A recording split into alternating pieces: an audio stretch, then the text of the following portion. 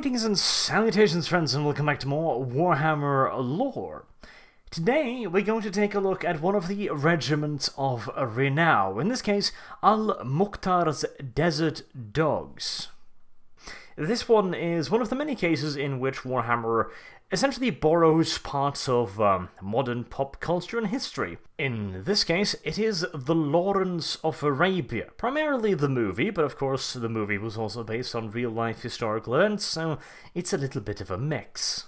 You see, the Desert Dogs are essentially a gathering of various deep desert tribes, outlaws and corsairs. Not the most unified of bands to begin with, as you can well imagine, but the real interesting part is the fact that the person who has unified all of these, in the vast majority of cases, excessively hostile tribes, is not an Arabian noble, or even one from amongst their own ranks. It is a man of the Empire, Werner Glock. A relatively minor noble, by most accounts, he was sent off to a boarding school, a rather exclusive border school in Marienburg. Unfortunately, being a relatively minor noble, the rest of the proper nobles took a bit of a personal interest in making sure that he was not particularly fond of his new living arrangements. To put it bluntly, to say that Werner was bullied is much like saying that Hitler was a little bit harsh on the Jews. And to make things just that little bit worse, the teachers at Werner's school, in the spirit of solidarity and cooperation, decided to side with the rest of the noble children because, well, they value their jobs. And so, Werner couldn't even run to the adults for protection. Werner's school life was not entirely ideal, to sum it up, and he escaped his uncomfortable situations by dreaming of going on travels, essentially getting as far the fuck away from his current location as humanly possible. And eventually he did get out of school without being permanently psychically scarred at the very least, although considering his later history, I can't be entirely certain that the regular beatings and mistreatments did not leave just a little bit of a twist in his otherwise pristine psyche.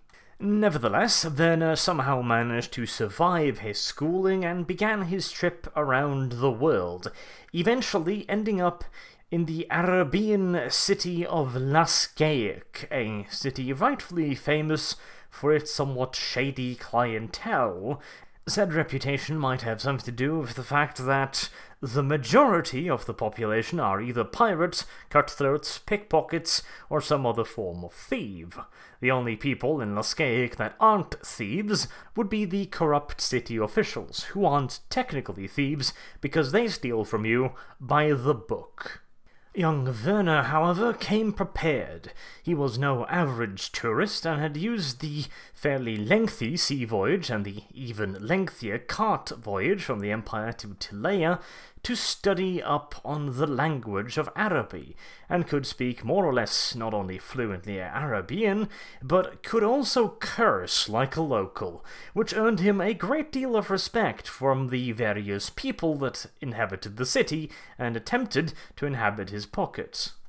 Werner, on his side, was gratified to find that the locals were fairly friendly. Granted, he had to yell at them a bit to, have them stop stealing from him first, but after the whole customary greeting ritual of trying to take all of his cash was over and done with, the locals were fairly fascinated and even marginally cooperative towards this strange blonde and blue-haired stranger. Unfortunately, or as it turns out, maybe fortunately for Werner, however, there was still quite a bit of tourist left in him, and he eventually hired a caravan to travel out and see some famous ruins. Unsurprisingly to anyone who's ever read a fantasy or mystery novel, he got ambushed by bandits, because of fucking course he did. First and foremost, he's traveling with only a guide and a blind beggar boy, and secondly, the wealthy foreigner with the strange hair and sparkly eyes had acquired a fair bit of fame in the less than entirely honest parts of the population.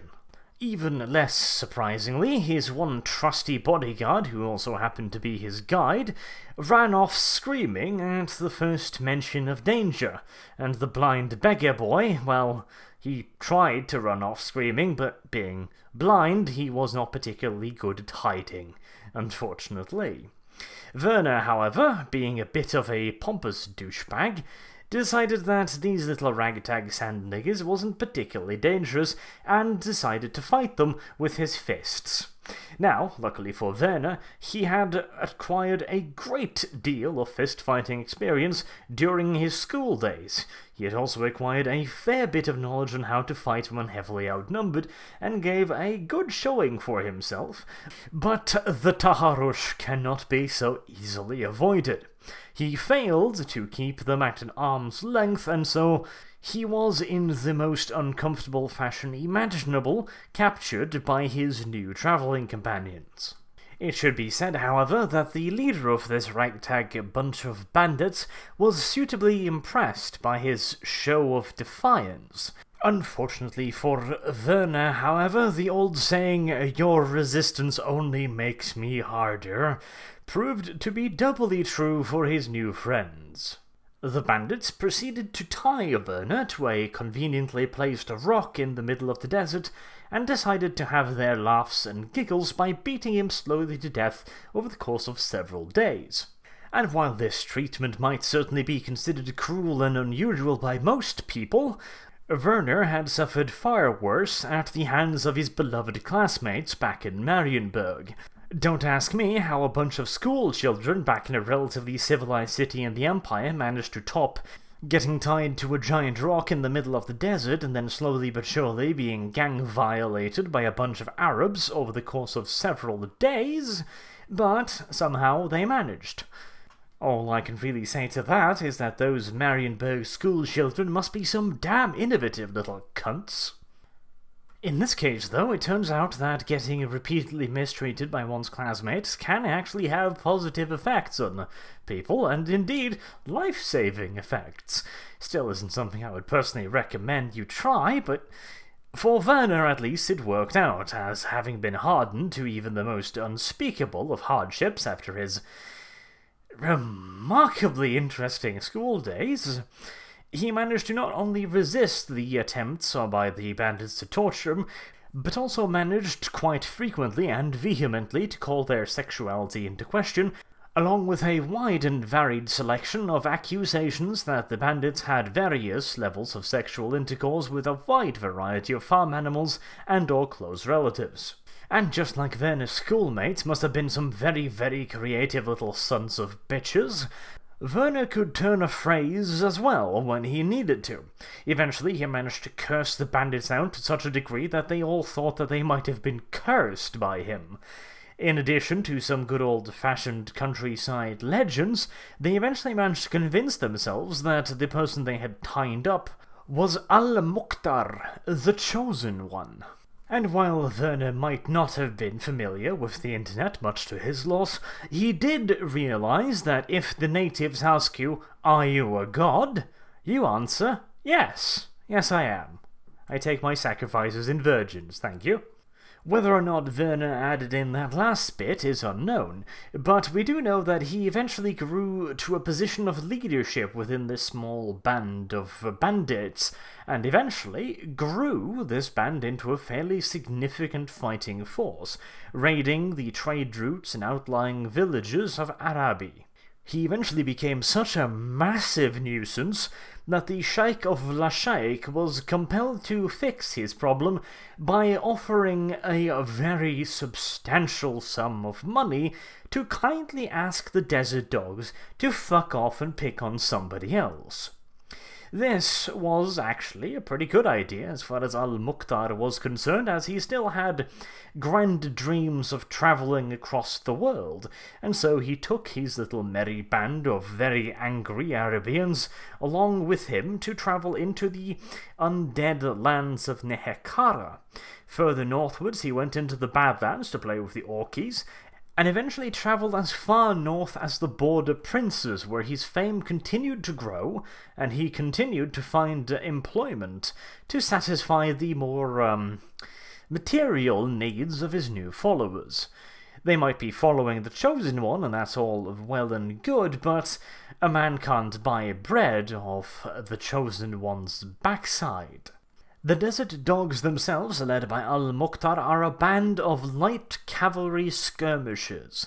They use fast hit-and-run tactic to raid villages, trade routes, etc., and to cut up larger opposition bands into smaller pieces and then pick them off piecemeal, something that they have grown quite damn good at indeed. And Al-Muktar himself has proven himself to be quite the capable tactician. Probably something to do with all of those times he had to run and hide from the angry bullies back at school once again. I tell you, that kid might bitch a lot about his upbringing and his educational hardships, but it sure did pay off for him in the end, didn't it? Until next time, I have been Arch. Thank you very much for watching, and I do hope to see you all again soon. Have a good day.